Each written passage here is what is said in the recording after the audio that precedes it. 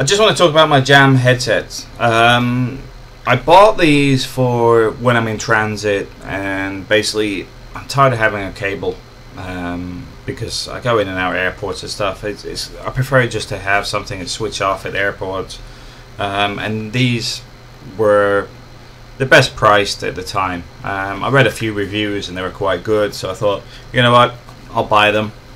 And now it's about 2 months on, which is why I'm doing this review, because I try not to do reviews too early, purely because they could work for the first week and then be pants the next.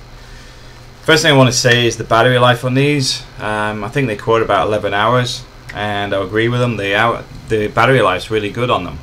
But more importantly, it doesn't lose the charge. I charged this last week and I could switch it on now. I won't do because it'll interfere with my computer. But I can switch them on and it'll work straight away.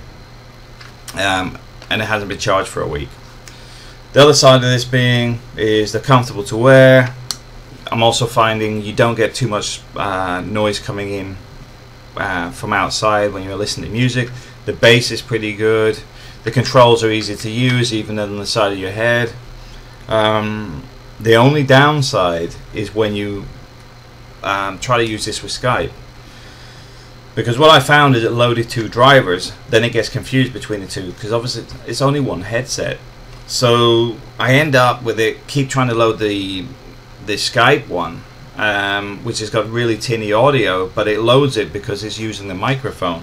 Now, I don't even know if they have a microphone on these. The problem I have is I've got mics on the laptop, on my webcam, and I've got separate mics for my YouTube videos. But I would assume it's got a pin microphone somewhere, but it keeps switching that driver on, which is the annoying bit. Beyond that, these are a great headset. Distance wise, I can switch it on here and go in the kitchen and just be switched off to the world. Good headset, and although these cost about £50, I would say they're worth up to about 120, maybe 160 pounds worth of headphones. They're on par with my JVC ones I've got, which are the overhook ones that just sit on your ears.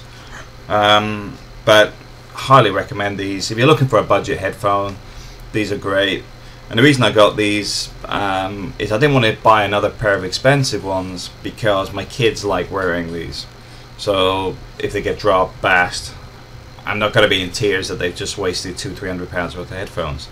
But yeah, these are fantastic for the money and highly recommend them.